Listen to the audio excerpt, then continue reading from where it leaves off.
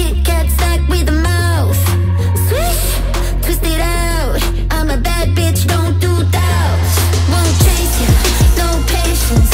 Oh Jesus, up in Matrix, in the spaceship, do no basics. I ain't no cute kitty with a facelift. Springtime in New York, patio's open at the restaurant, and I'm excited. One of my favorite times of the year, and I'm cooking up a delicious springtime dish for you guys today. This is chicken franchise.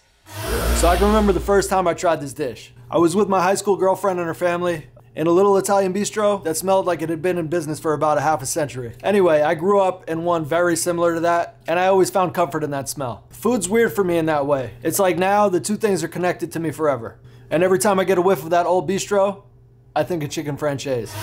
Okay, for the chicken, you're gonna need 2 medium-sized breasts. We're gonna clean those up and split those in half. My cutlets were on the thicker side, so I sliced them in thirds. 1 cup of flour. Dump that into a flat sheet pan or baking tray. 4 eggs scrambled. Season both sides of the chicken with salt and pepper. And get your skillet nice and hot with some vegetable oil. Now dredge the cutlets one at a time in the flour, but dust off any excess flour. Then into the egg. And now once your oil is hot, gently into the pan.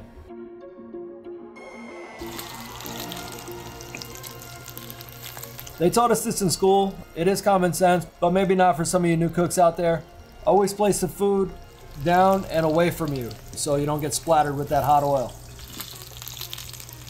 Alright, anyway, cook each side of the cutlet about 3 to 4 minutes, only flipping once until golden brown.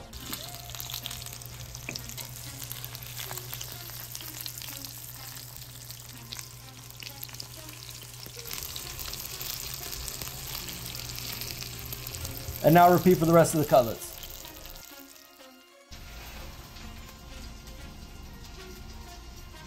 Let's move on to the sauce. This sauce really reminds me of that Greek chicken soup that I grew up on. It's fairly easy to make, so let's grab the ingredients. 2 lemons, 1 sliced and 1 for juice. 4 tablespoons of butter. 1 cup of dry white wine. And I say this all the time, but use a white wine that you like to drink. Forget about that crappy stuff that they sell at the supermarket. It's garbage. 2 cups of chicken broth and some extra flour to coat the butter with. Okay, so grab the pan you cooked the chicken in and remove any excess oil. If it's not that much, don't worry about it. Drop in about 2 tablespoons of butter and now the slices of lemon.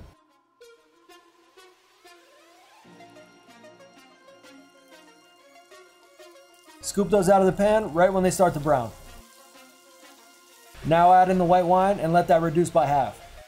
Then the chicken broth.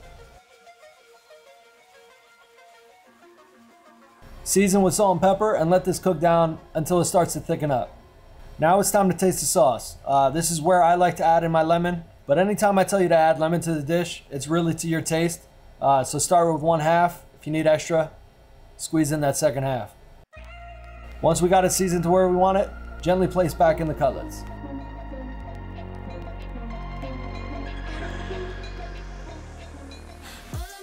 Alright, now you're going to remove the cutlets onto a plate, leaving half of the sauce in the pan. And now let's move on to the next step. So I pre-cooked some pasta, very al dente. Crank up the heat and scoop in that pasta with some of that pasta water. Drop in 2 tablespoons of butter, some lemon juice, fresh parsley. Mix that in until the sauce gets really thick and creamy.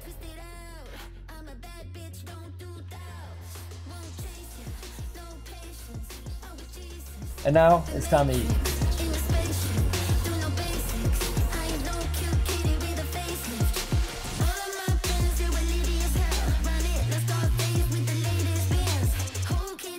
So that's a wrap on chicken franchise, one of my favorite dishes growing up. I hope you guys enjoyed the video. If you haven't done so already, please subscribe to the channel, give this video a thumbs up, and I'll see you guys next time. Peace.